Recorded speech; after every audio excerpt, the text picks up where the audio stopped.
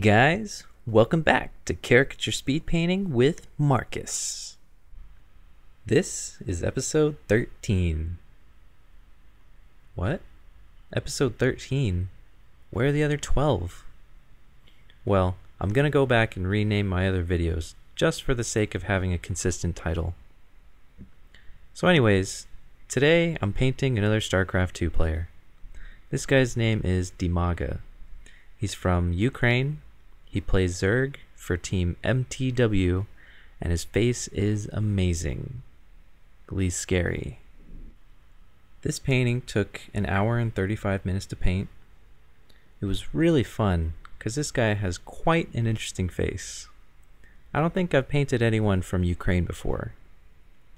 The lighting in my photo reference was really crazy. I bet the photo reference I used was taken at the same time and place as the reference I used for my Idra painting. Very purpley pink skin tones.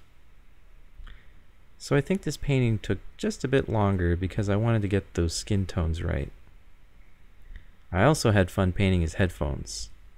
It's always nice painting shiny stuff because it really doesn't take that much work to make things look reflective and glossy. Work was cancelled for me today because it was windy and rainy this morning. You can't draw live caricatures when 1. The wind and rain mess up your drawing, and 2. There's no people to draw because it's raining. But I'm not too bummed. I got to stay home and do a digital painting to share with y'all. Funny thing was, about an hour after my boss called me and told me not to come into work, it stopped raining and the wind died down. Oh well. I guess I'll talk a little bit about why I like StarCraft in this episode. I played StarCraft a lot when I was a kid. Well, actually I was into Warcraft 2 first.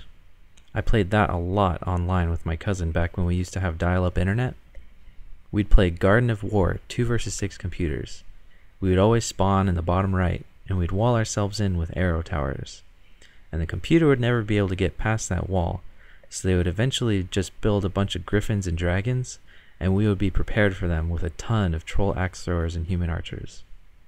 Eventually we'd move out and pick them off one by one. An average game took about an hour and a half. And if one of our houses got a phone call, we would get disconnected. Yeah. Good times. Thumbs up if any of you played Warcraft 2. But yeah, StarCraft was my favorite game in middle school. I played Battle.net with my friends like every night. I was one of those no-rush 20-minute guys. My favorite build was the Battlecruiser Rush. I used to play on LAN with my older brother and my cousin too. But we'd each have to select a different race.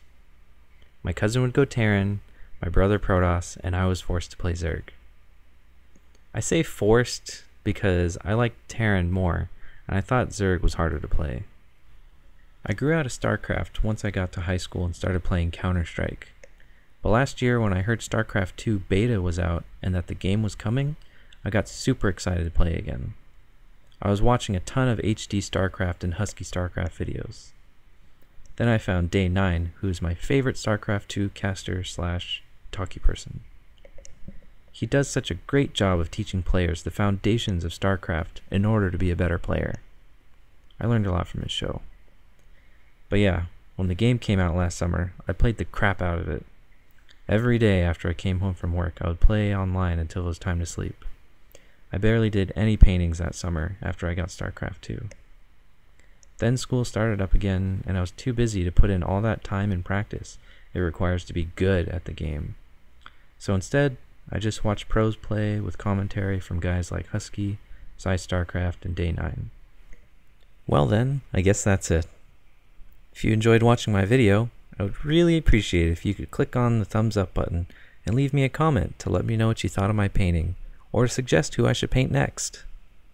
And if you haven't already, please subscribe to my channel so you can get updated whenever I post my new videos. Thanks again for watching, and I'll talk to you guys later. See ya!